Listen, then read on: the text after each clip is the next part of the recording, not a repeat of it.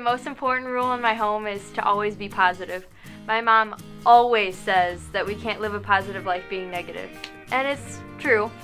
But if I had a nickel for every time that she said it, I would be very, very wealthy. Thanks, Mom.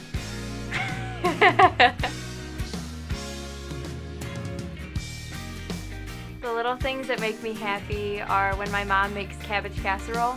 It's one of my favorite meals, but it makes the house smell like onions and cabbage for an entire week.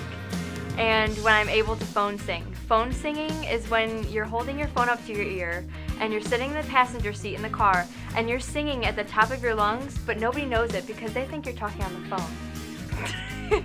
That's what makes me happy.